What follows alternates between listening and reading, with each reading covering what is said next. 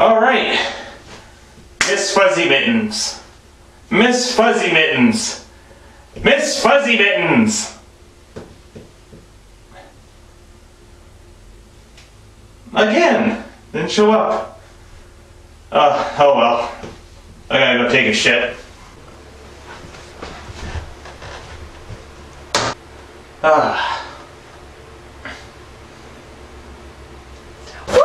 Jesus fucking Christ! Totally, turn on the thing. You know, that vent thing? Maybe. Oh, Jesus. Jesus. Are you done yet? Yeah, you pretty much literally scared the crap out of me. Now, it is time to reveal my number one pick. Drum roll, please. My number one superhero movie of all time is the motherfucking Toxic Avenger, bitches. Oh, hell yeah. I put this film at number one because it really shows how a superhero movie should be made. It's really an all-out underdog story that involves a 98-pound weakling named Melvin Ferd, who just seems to never get a break. He gets pushed around this health club he works at by some bullies who just outright use him as a self-esteem booster. Would you take a look at that fucking guy? The mop boy. One day, the bullies decide to play a prank on Melvin, but it kinda goes way too far. At least the truckload of uncovered toxic waste was there to break his fall. But all and behold, that toxic waste transforms Melvin's whole entire being into a fugly-looking monster with superhuman size and strength. And this is the origin story to New Jersey's first superhero, the Toxic Avenger. Even though they didn't call him that in the film, he just went by the monster hero. And wow, to be honest, Tromaville, New Jersey really needed a savior.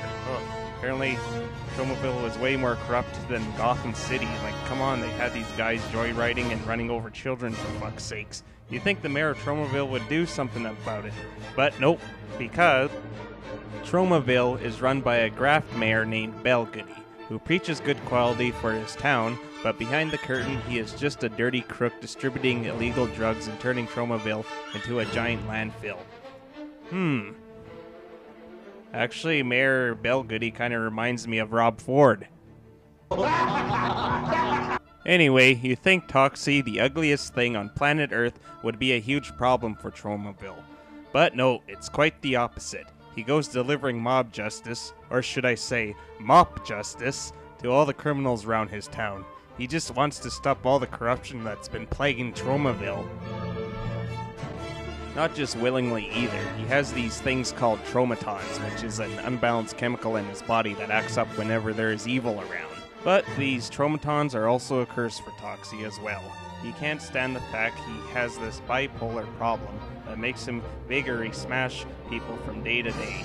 What have I done? Oh, it's not what you've done. It's what I've done. I think I'm out of control. You see, you're blind, Sarah. You don't know who I am. I'm really the monster hero you've heard about. And every day I go out and I mash people. I tear them apart and I can't stop. You better move back to your apartment. I don't think it's safe for you to be around me. Oh, Melvin, I couldn't leave you now. I love you, Melvin. See, they also made him somewhat human in a zany sort of way. But the tromatons is what makes the Toxic Avenger. They also have a little revenge plot where Toxie goes after the bastards who bullied him when he was Melvin at the health club. And thank God, these bad guys are way more toxic than the Toxic Avenger could ever be. Come on, they go out joyriding and running over people and beating up old ladies. Don't tell me they didn't deserve what was coming to them. Yes, this movie has some very creepy undertones, and not to mention it's gory and violent as all hell. And this film is meant to be a glorified PSA about humans decaying planet Earth with garbage and pollution. But I don't care for its political message. I just like how it's a well-constructed superhero movie. Like, it has all the elements, like, for a superhero movie. Ordinary guy turned superhuman. Until he had a horrifying accident and fell into a vat of nuclear waste. Saves his town from bad guys. Becomes an iconic hero and loved by everyone in his town. Like, really loved. The pink elephant too. I'm telling you, these guys were gonna kill us. It saved our lives. It was a hero! A hero! Main villain wants to stop him by any means. Handle the situation. That's why I need your help. The National Guard? I was hoping that you would say that so we could kill it. Main villain gets pwned at the end. And for it being a B movie from the 80s, there isn't really a whole lot of plot holes to pick out from the film. It's just straightforward, and it's just such a damn hilarious movie too. And not to mention, as ugly as Toxie is, he still managed to get a girlfriend.